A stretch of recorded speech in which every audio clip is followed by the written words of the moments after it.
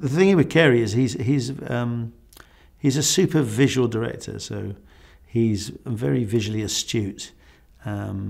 He has an enormous encyclopedic knowledge of various things, including architecture and art, other films and so on. But he doesn't actually, unlike some other directors, give you a very specific, detailed brief. He likes to just let you bring some things to the table.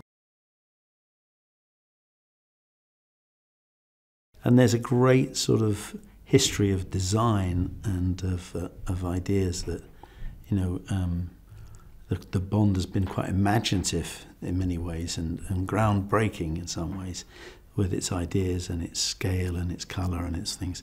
So it was a real honour to be given the job. I think he looks and sounds better than ever, you know, and it's something to do with maturity, I suppose.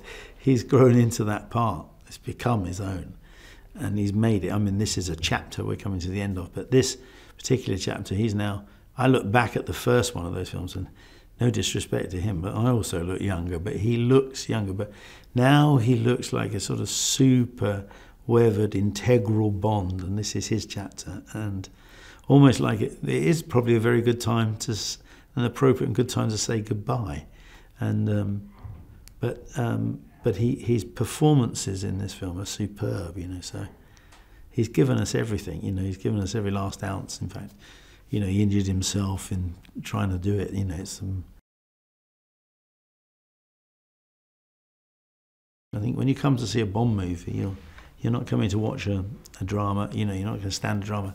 You want to see something that's visually alert and exciting and interesting. So even a Scandinavian house, you know, we poured over the way to make that look good and plan the shots, how the walls break apart so Linus can shoot in it.